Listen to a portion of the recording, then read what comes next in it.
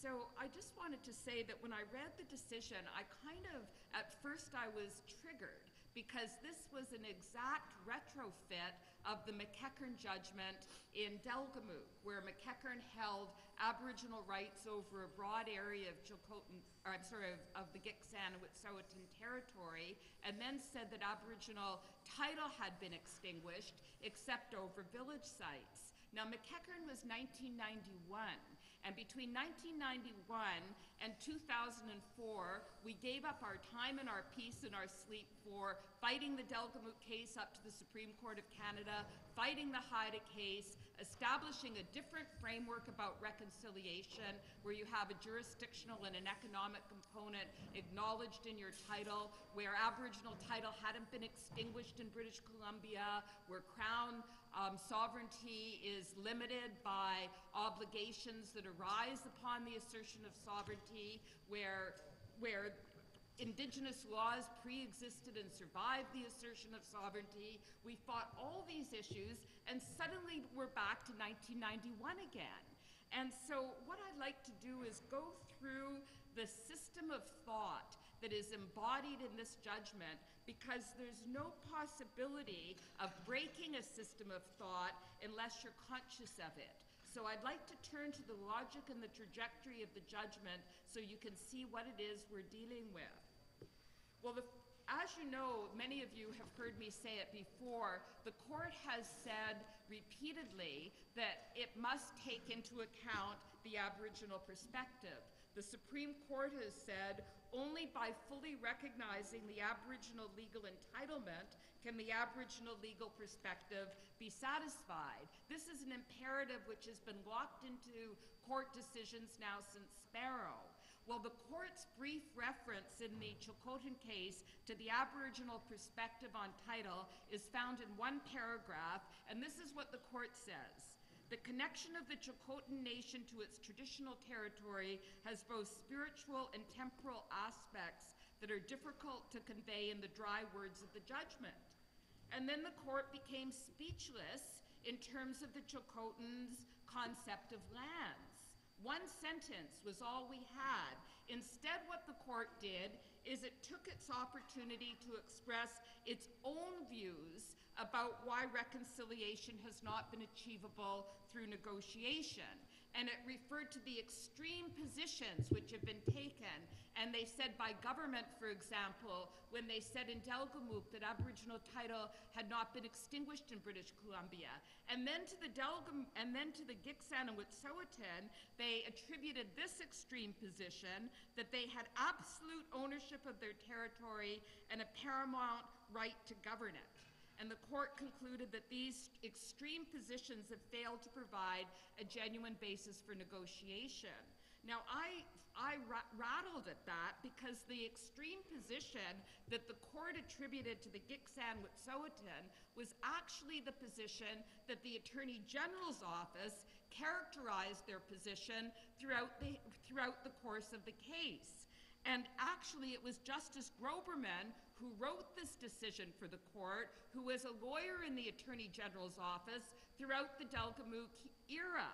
And so we see the position of the court actually reflecting the Attorney General's position, which is a mischaracterization of the position of the Tsilhqot'in and Tsilhqot'in.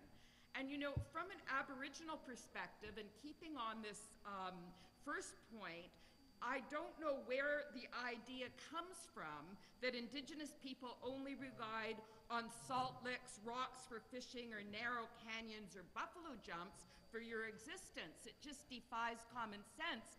And I cannot believe that those 30 years we fought from Calder to Tsilhqot'in about whether title had been extinguished in British Columbia is about extinguishment over salt licks.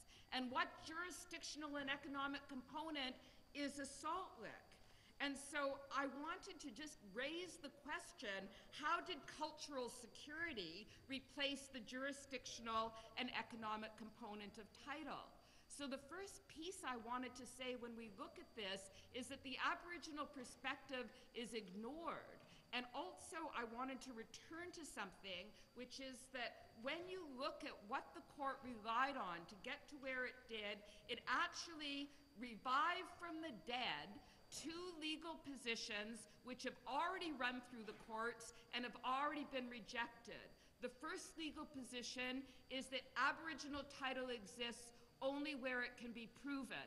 That's basically what the court said. If you can't prove it, you don't have it, the Crown gets it. If you don't prove it, you lose it. That's certainly not what the Royal Proclamation said. Well, I want to remind us back into 1980 when the Constitution was being patriated without any participation by Indigenous nations. And you'll remember the Constitutional Express was organized and it started marching across the country. It ended up in Ottawa. Trudeau announced that he was going to increase the Parliamentary Standing Committee, which had previously said they weren't going to listen to Indigenous representations. That Constitutional Express, they didn't go over to the Standing Committee. Instead, they went to first of all, the Governor-General Schreier and delivered a bill of particulars and a petition seeking international supervised negotiations. Then they delivered that to the Government of Canada. Then they traveled to New York and delivered it to the United Nations. Then they went across Europe and made the same explanation about the denial of basic human rights and the exclusion from constitutional reform throughout Europe. Then they landed in London, where the potlatch, which was held there, celebrated the ties with the Crown. Well, while all of that was going on, Section 35 was taken out of the Constitutional Canada Bill draft, then reinserted. Now, one of the drafts that was taken out, this is what it said. It said, the Aboriginal treaty rights of Aboriginal people of Canada, as they have been or may be defined by the courts, are hereby recognized and affirmed and can only be modified by amendment. That is exactly the interpretation the BC Court of Appeal gave to Aboriginal title. Aboriginal title as they may be defined by the court. That wasn't what Section 35 ultimately said. That was the draft that was rejected. What Section 35 said is existing Aboriginal and treaty rights are hereby recognized and affirmed. And if you'll recall, the premiers thought that the word existing meant extinguished. They thought it was an empty box.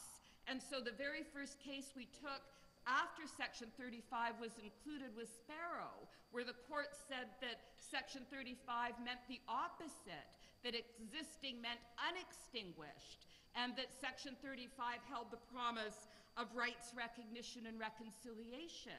So then we turned our legal minds to how to deal with the fact that Aboriginal title has not been extinguished in British Columbia.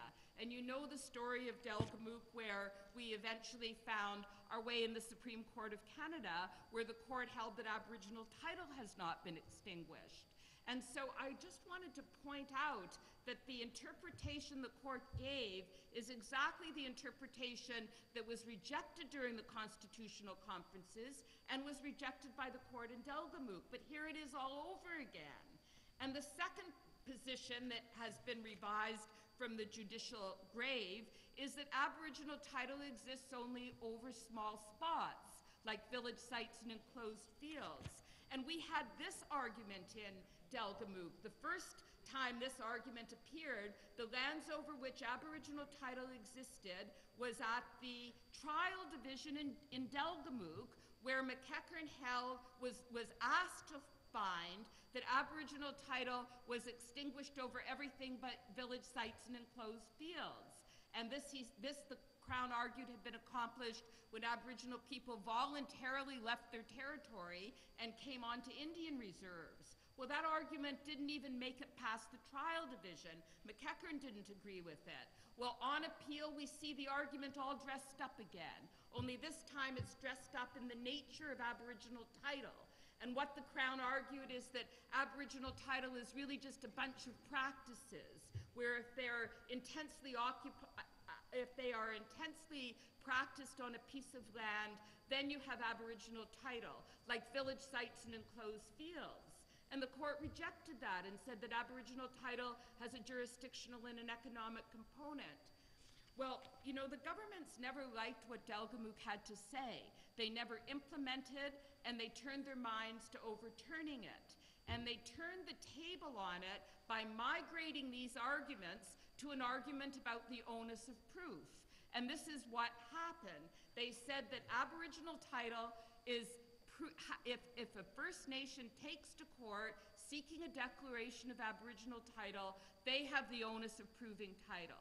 So the Crown says the only way that they can prove title is by Aboriginal title, as they said, is about village sites and enclosed fields. And if you don't prove it, then the title becomes that of the Crown. And they built this theory based on a reading of Bernard and Marshall. And this is the test that Mr. Justice Vickers called an impoverished view of Aboriginal title that cannot be allowed to pervade and inhibit genuine negotiation. And this is the test that was adopted by the court. And I want to point out that this isn't the test that the court in Delgamuukw said. The court in Delgamuukw said that in order to prove title, title can be proved through physical possession or laws. The new test adds the dimension of intensive use and fails to mention laws. And it's a discriminatory test because Crown-granted common law property rights don't inquire whether a rancher who holds large tracts of land in fee simple uses all of the land when some of the land is left to lie fallow, or how annual his habits are on the land. It's a test which really does not cut both ways. And so I just wanted to stop here by saying that this is really a litigation position of the Crown. This is what we come to. This case reflects a litigation position of the Crown, which has been argued for years, which has been rejected by the court, which has been dressed up into a new mask called the onus of proof. And this is finally, for the first time, it was accepted by the BC Court of Appeal. And before we get too far into the analysis further, I just wanted to point out that the ultimate destination of this case is tied up with the Jules and Wilson case, which you'll recall we've talked about many times over the years. After almost 11 years before the court, we're still standing, and that case raises the issue about the province's obligation to prove its onus, that it has Crown title and the authority it asserts. And so there's two cases which are now going to compete for the legal attention as to whether or not this onus of proof argument that was accepted in the Tsilhqotin case is going to ultimately unwind to become the law of this country. At the moment, it's a legal position of the Crown which has been accepted by the BC Court of Appeal. And I just wanted to, before we get further into understanding the thought pattern of the case in its entirety, I just wanted to mention that the case is actually, as you read it, it builds itself on racial stereotyping. And racial stereotyping is one of the ways in which human suffering on a global scale has been inflicted for a long time.